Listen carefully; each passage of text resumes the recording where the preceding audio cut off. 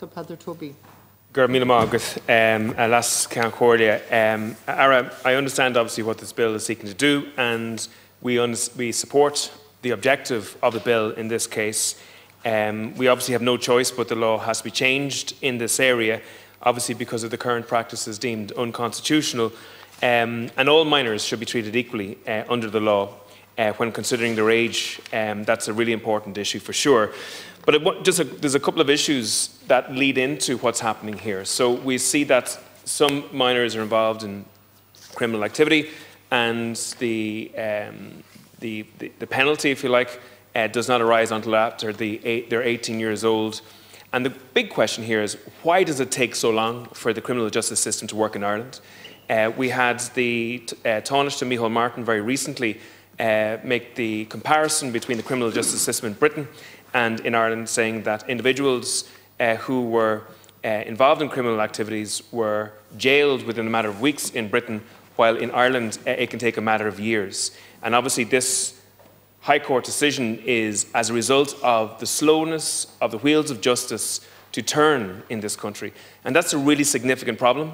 And if we're honest about it, one of the big reasons is because of the lack of resources within the court system in this country. There isn't enough judges, there aren't enough barristers, and there certainly aren't enough Gardaí within the system, which is leading to very, very slow decisions being made in terms of the criminal justice system in Ireland. I do want to say that I don't want to see children criminalised at all in this country, and I want to see a situation where children are given every chance to reform their ways if they have been involved in criminal activity. Because it is the case that some children participate in criminal activity, just through circumstance, often through the background that they're from in terms of disadvantage, etc.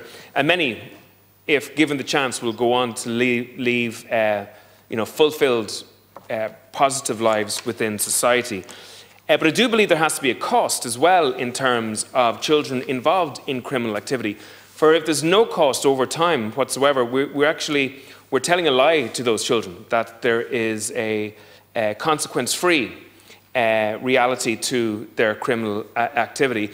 And just a couple of months ago, I held a public meeting in Meath around the issue of crime and antisocial behaviour, and a number of women attended the meeting. They said that in their own shops, children are involved in stealing within those shops, and when the women go to challenge those children say that if they go to the Gardaí, they will rape those women on the way home, which is obviously a very, very serious threat to be made. And as a result, some of those women are actually getting lifts to and from work now. They can't walk to work anymore for fear of that threat being fulfilled.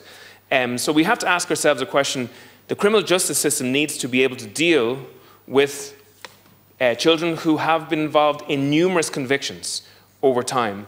And there has to be, I believe, a graduated penalty system in place to deter children from getting involved in crime, and especially from the ages of 16 and 17 years old as well. And we know that in our communities, children are being used by criminal organisations to carry out actions because it is understood that they're nearly immune from the type of convictions that adults will be involved in. And I do think that we have to grapple with that issue of a graduated response to criminal activity for children 15, 16 and 17 years of age.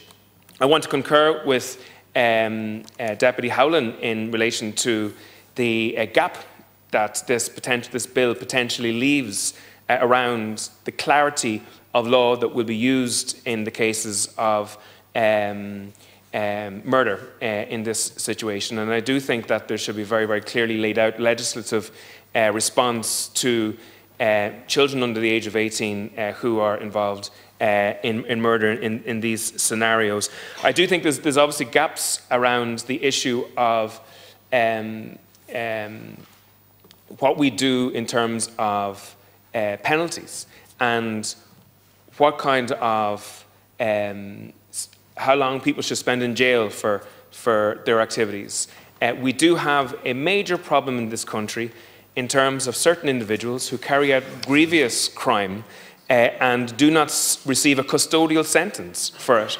And I know obviously there is a separation of powers, etc., and I won't mention any particular cases in this scenario, but there are individuals who have been brought to court for, hardcore pornography, child hardcore pornography, and receive suspended sentences. Individuals who have really damaged other individuals and have suspended sentences. And I know we have obviously a judicial council who's involved in obviously creating advice to judges in terms of penalties and custodial sentences. But there needs to be speed in terms of making sure that we have proper deterrence within law, within custodial sentences for those who participate in extreme, violent and grievous crime. And we don't have this at the moment. And I think a part of that goes down to the fact that every year your staff, Minister, selects people who are in prison and takes them out of prison because of the fact that the prisons are overcrowded. In response to a parliamentary question I've sent to you, you have admitted that your staff release prisoners because of the fact that those prisons are overcrowded. And we want to do everything we can to divert children away from crime. But there has to become a point where children who are involved in grievous crime have a penalty. And that must mean also a custodial sentence too. There's no doubt in my mind as well that one of the issues that's leading to the spike in murder, the spike in crime at the moment, is the lack of Gardaí. Every year that you've been Minister for Justice, there has been a fall in the number of Gardaí in this state. Every day, more and more Gardaí are actually resigning and retiring. Every day, Gardaí are being attacked currently in this country.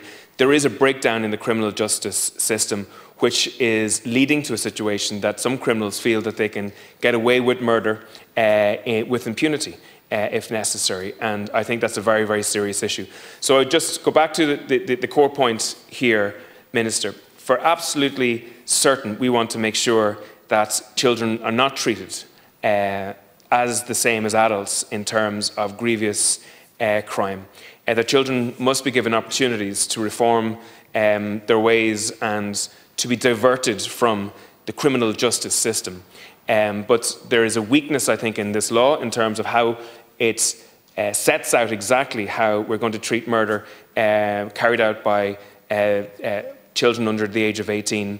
And also, I do think there's a weakness in this government's whole approach to children with multiple convictions for serious crime and how we can actually have a penalty which at least pushes those children away from that type of activity and keeps citizens safe in this country. Garda Magat.